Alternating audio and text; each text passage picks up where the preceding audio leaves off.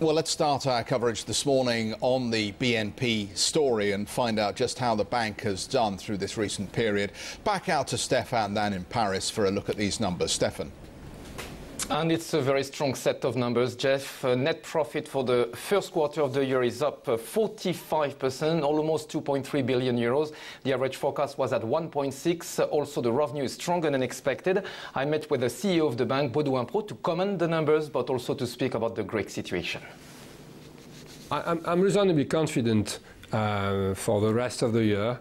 Without, as you know, giving any guidance at BNP Paribas. We don't give guidance, but I'm reasonably confident. What about the cost of risk, which decreased significantly in the first quarter? Do you believe that it will continue to decline at the same pace this year? I would expect at most that level of decrease to continue, but I don't expect the level of decrease to accelerate. I don't think we're still at a time in the cycle where, you know, we have 83 basis points of cost of risk at group level against outstandings, loans outstandings.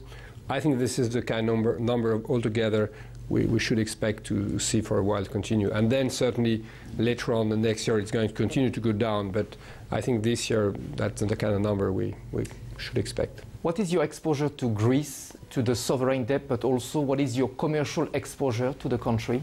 Well, let's be precise. As you know, BNP Paribas didn't buy any bank in Greece, and therefore we have a very limited exposure to the local economy. The same goes for the Greek banks, and this is a very negligible exposure to Greek banks. As to corporates, we've been constantly reducing our exposure to corporates in the last 3 years, our exposure is of 3 billion euros altogether, which is 0.2% of our total group commitments. And this exposure are concentrated on global companies. A big part of it is also with shipping companies where we have collateral, and the activity of these companies is very much not correlated with the Greek economy.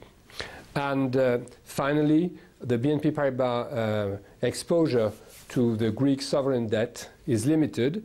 It is of 5 billion euros, which amounts to 0.4% of our total Greek commitments. So this is very precisely, as of today, the BNP Paribas exposure to Greece.